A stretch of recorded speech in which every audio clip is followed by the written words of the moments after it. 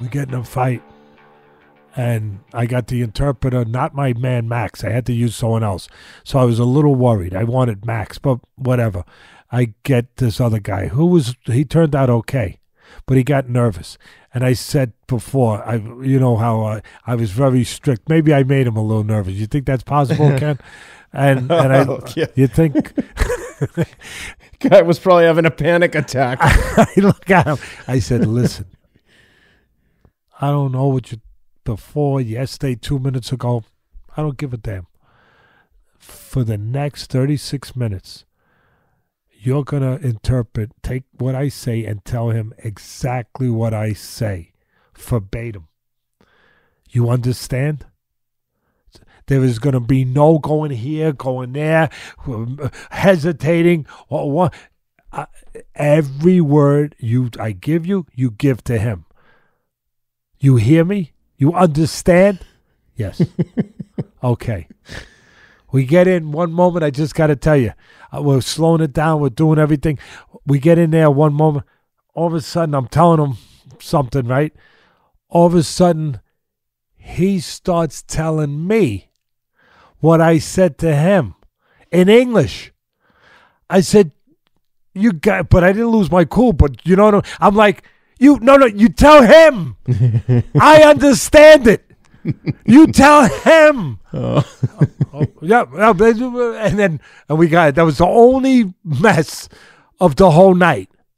That was the whole. He got so, that he started after I said he started telling me in English. I'm like, you tell him in Russian, him. So that was the only thing. Other than that. Sure enough, that moment came. 2 rounds early, came in the 6th. He got hit a left hand. He got hurt, stunned, shaken. He's a good kid, this kid. That's all him.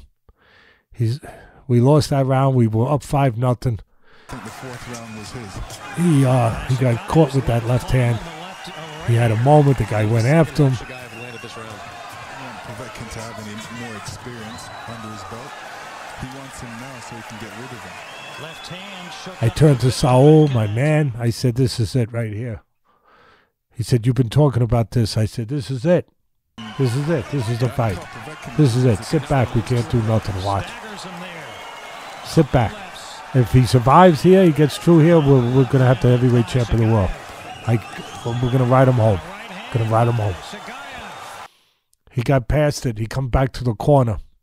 And I knew I had to say something to him to get to that place. He survived it. First thing I said, that was the moment.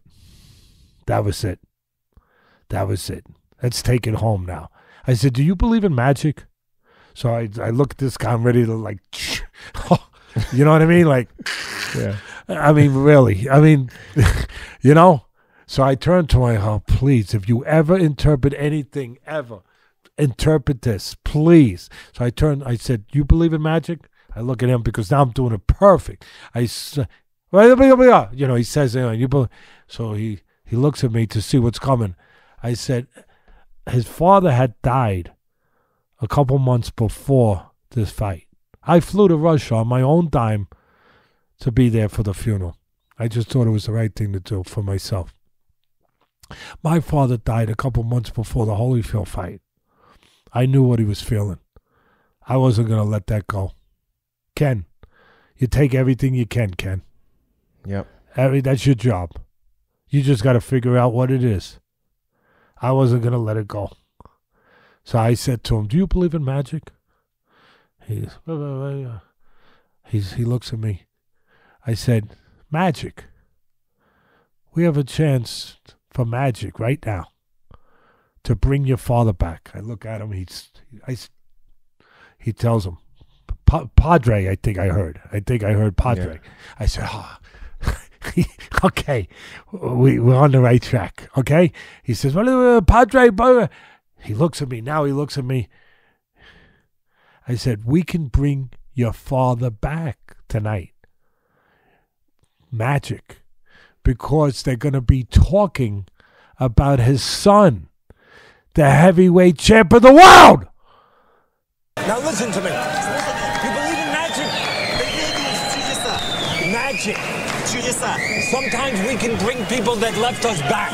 Иногда те, кто что-то сделали, чудеса с ними случаются. We can bring your father back tonight. Мы вернем твоего отца сегодня назад. You know why? Вернем жизнь. Знаешь почему? Because they're going to talk about his son, the new world champion. Потому что он будет говорить о сыне, который стал новым чемпионом мира. And when they talk about him, they're going to be thinking about his father. И это будет... He all of a sudden he rose up. He started getting up. He was not getting up from those chairs. I was picking him up. This round, after his hardest round, the worst round, he started getting up. I was proud of him. He did something that people should appreciate what he did. They don't understand it, but maybe they will. Maybe. But he started getting up. I said, you can bring your father back. Let's bring him back. And he got up. I think that Lennox Lewis and I forget who else, I think they were calling the fight on Epics. I believe. It's easy to find out. It's not hard. And I think that Lennox Lewis, the great Lennox Lewis, heavyweight champ, one of the better ones. He says Teddy Atlas is pulling out everything tonight. He's even pulling the Ghost out. He's even asking Ghost to join him.